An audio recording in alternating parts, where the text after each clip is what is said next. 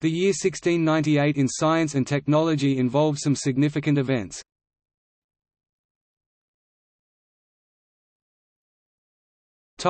Astronomy.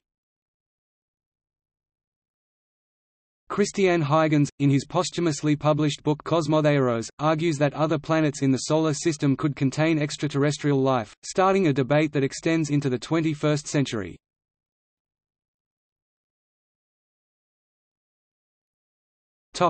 Exploration. November, HMS Parramaer sets sail under the command of Edmund Halley on the first purely scientific voyage by an English naval vessel, to investigate magnetic declination.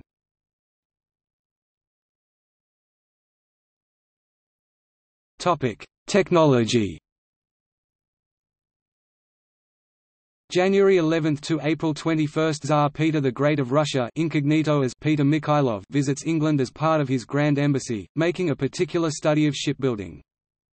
July 25, English engineer Thomas Savery obtains a patent for a new invention for raising of water by the impellent force of fire, a steam pump. November 14, first Eddystone Lighthouse illuminated, the first rock lighthouse in Europe. The piano is invented by Italian Bartolomeo Cristofori, originally named the piano et forte, meaning soft and loud. A metronome is developed as a machine to measure musical tempo. Topic: Events. November, Tani Jinzan, astronomer and calendar scholar, observes a fire-destroy Tosa in Japan at the same time as a Leonid meteor shower, taking it as evidence to reinforce belief in the theory of areas.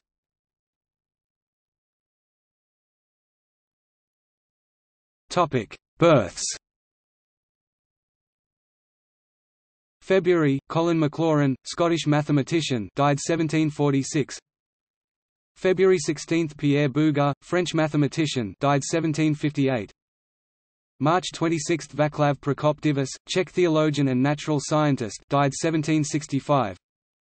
May 8, Henry Baker, English naturalist, died 1774. July 17, Pierre-Louis Moreau de Maupertuis, French mathematician, died 1759. November 28, Charlotte Froelich, Swedish agronomist, died 1770.